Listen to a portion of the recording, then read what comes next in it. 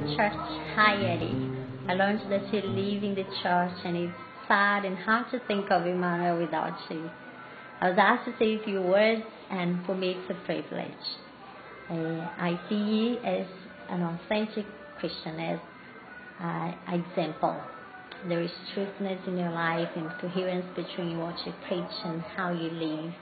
You're strong in your convictions and at the same time so humble. Led us by example, you did. You're passionate about the kingdom of God, and I admire the fact that you invested in so many lives, knowing that we were going to leave soon, but you didn't care. You were thinking of God's kingdom. I am also so grateful for the words of encouragement you poured into me, and they helped to confirm in my heart what I believe is God's calling. So thank you, Eddie. Before I say goodbye, I'd like to say thank you to you, Hazel. You always made me feel so much at home in the church, and I am sure your work in Emmanuel will be as missed as Eddie's. I pray that God will prosper your beautiful family and will guide you and be with you wherever you go. You have my love. You have my love, church. Miss you all. Hi Eddie, really sorry not to be there for your last Sunday at Emmanuel Church, but really pleased to have the opportunity to say thank you to you and Hazel for the last 13 years of faithful ministry at ICM/Emmanuel. 13 years ago, I showed you and Hazel around what was my house at the time, but became your house. It was really exciting to be able to show you around. It was particularly exciting because just before Dad died, he had said to Mum that he felt you were the man best qualified to take on the role of Superintendent of ICM. So it was really exciting to see you there considering it, and really exciting when you and Hazel and the kids joined us in Dublin those many years ago.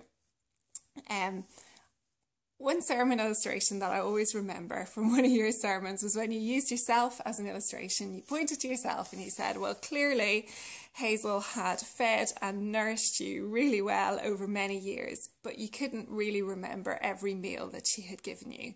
And you were saying the same was true for us, as we are fed by sitting under God's word week in, week out, under different sermons being preached.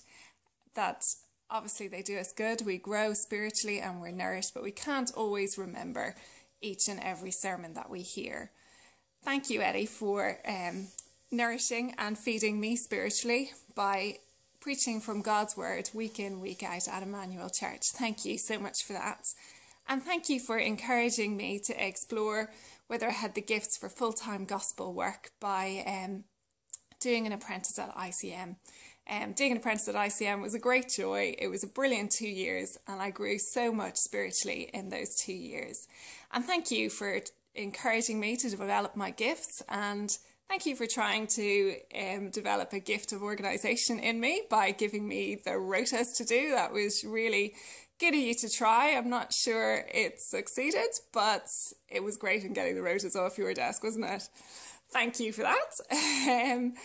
Also, I just want to take this time to say thank you to Hazel for her friendship over those years, and for the many, many, many cups of tea in your kitchen made from a pot and not in a cup. I will always remember that.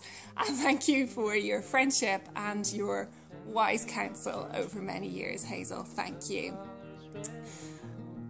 Eddie, one last thing. Just want to say thank you for being a man of your word. You promised that you would dance at my wedding, and dance at my wedding you did. And I'll leave you with the lovely picture of you and Hazel dancing at my wedding. Thanks so much, Eddie, and best wishes and prayers for your future and Hazel's future in Lambeg Parish. Bye now.